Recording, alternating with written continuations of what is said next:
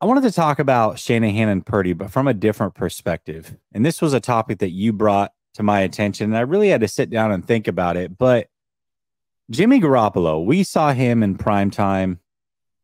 What was it? Sunday Night Football against the Steelers, a Steelers team that the 49ers beat in week one. And that win, every time the Steelers have played since then, looks better and better, does it not? Yeah, yeah, absolutely. But we watched Jimmy Garoppolo, who now leads the league in interceptions with 6, I believe, Yeah. look like Jimmy Garoppolo, bad Jimmy. Mm-hmm. And the question now becomes, what does this, if anything, say about Shanahan and Purdy watching Jimmy Garoppolo go through his struggles with the Las Vegas Raiders, in your opinion? Well, let's talk about the Jimmy Shanahan thing first, if that's okay. Yeah, let's do it. So what it means is that Jimmy was a product of Kyle and not vice versa. I know there's a lot of debate about that when Jimmy was here and the whole Jimmy just wins. I think it's pretty clear. I mean, of course, a small sample size. Maybe he'll turn it around with the Raiders. But, I mean, they're already talking about benching him. I don't know if you saw that, but McDaniels is talking about they might consider benching Jimmy Garoppolo already after 3 weeks.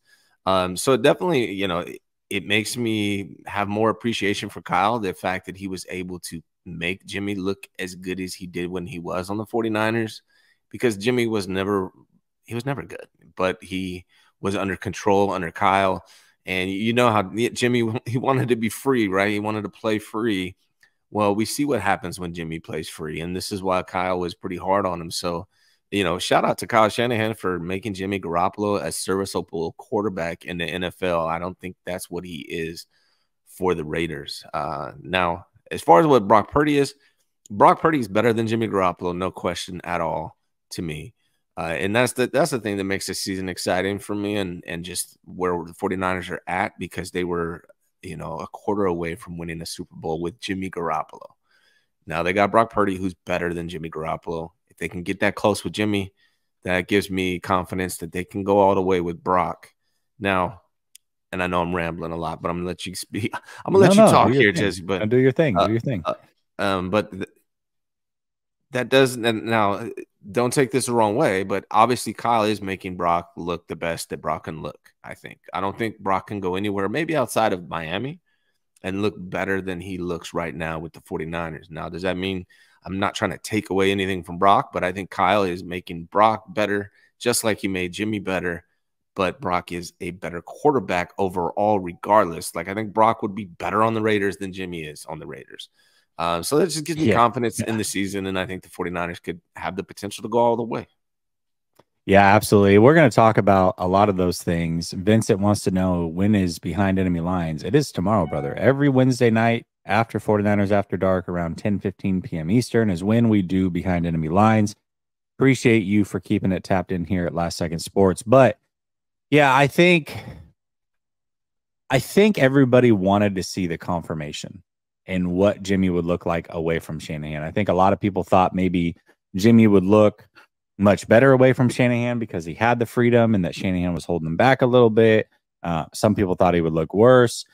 We're seeing what it looks like. And I think more than anything, you're right. This has more to do with Shanahan than it does Brock Purdy. What Shanahan did for Jimmy Garoppolo and has done for a lot of these quarterbacks. I mean, we look at some of these records that are put up on television all the time. And remember the one graphic that was like, Shanahan's record without Jimmy Garoppolo is X.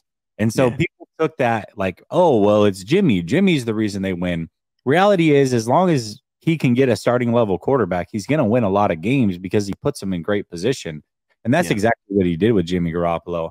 I don't think there was anything that would have happened this year, barring something crazy surprising, that would have ever made me think that Jimmy Garoppolo was better than what we've seen from Brock Purdy. And I don't think that there was anything that would have happened this year that would have told me that Shanahan didn't make the job easier for Jimmy Garoppolo. There was so many little flashbacks in that game. There was the pick over the middle. Then there was the point. You know something bad's about to happen when he points downfield. You're like, oh God, here it comes. Don't do it, Jimmy. Don't do it.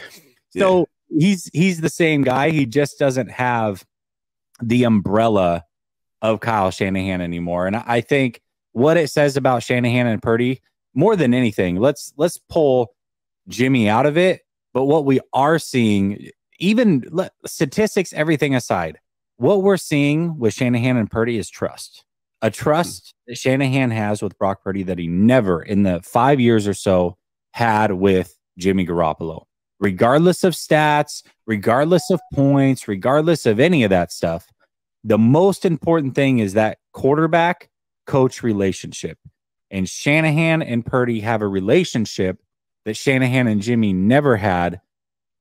And there's a trust there that Shanahan has for Purdy. And I think that beyond everything is the most important thing that we've seen this year. Really, it started last year, but we've really started to see it this year. Just the trust that Shanahan has in Purdy. I think that is the biggest difference. Yeah, and real quick, Zach Bowen says something. I've seen this a lot. Yeah, where's that? The last couple of days. I just want to point it out. Purdy, Dobbs, Minshew, Herbert, and Stroud have all played 3 games and have 0 interceptions. So not just Purdy, but it is great that he doesn't have an interception. But there's actually 5 quarterbacks, including Purdy. Who are the ones that have played 3 games and done it? Purdy, Dobbs, Minshew, Herbert, and Stroud. All 5 have played no interceptions, according to Stroud. ESPN. Okay. Yeah, well, Minshew's only played the 1.5-ish games, so we'll take him out. But Stroud started all for a rookie. Damn, Stroud. Hey, that was my number 1 quarterback coming into this thing. It's way too early to start making projections, but that dude is super accurate. So Dobbs, Stroud, and Purdy. If I would have told you Herbert too. Oh, Herbert as well. Okay, well, Herbert makes sense. But if I would have told you that Dobbs and Stroud would have been in that category, yeah, and not because